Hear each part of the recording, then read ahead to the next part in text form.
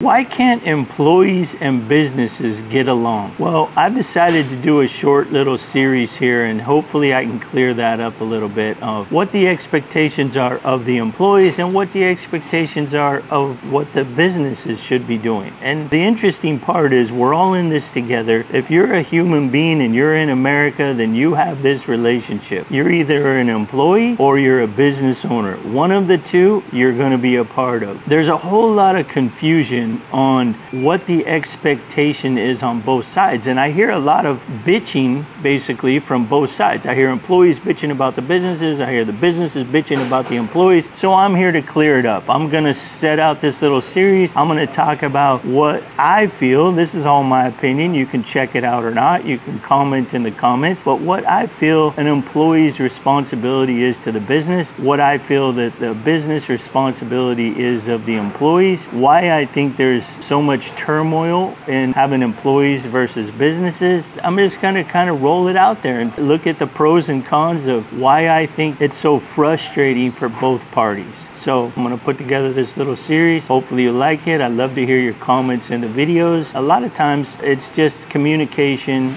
and understanding each other's side. So that's what we're going to talk about. I hope you watch all the parts of the series and tag along with us, and hopefully we get some clarity on this situation.